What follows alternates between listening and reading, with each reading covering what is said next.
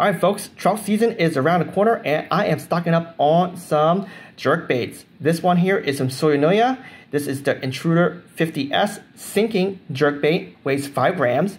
And as you can see, it looks very, very similar to the Ryuki's. The paint job is amazing, okay?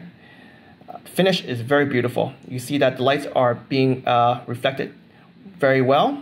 And the hooks are very, very sharp. Woo. Definitely a more affordable option if you guys are fishing in some snaggy waters. If you guys want to give this a shot, you guys get it at Bait Finesse Empires.